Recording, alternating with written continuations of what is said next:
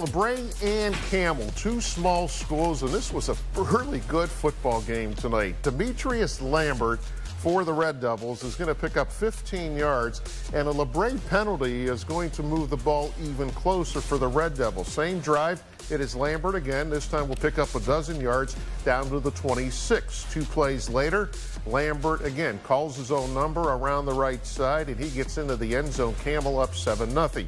Campbell punting.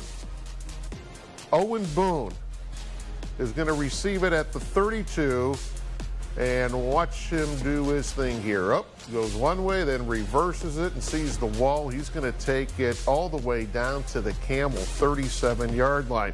Now 2nd and 10 at the 37. Kenny Yoho to Easton Armstrong for 19 yards and a first down. Same drive, 4th and 8 at the 16. Yoho to Eric Reibold for the touchdown. LaBrae got a late touchdown, then had to hold off Campbell. LaBrae gets the win, 26-25.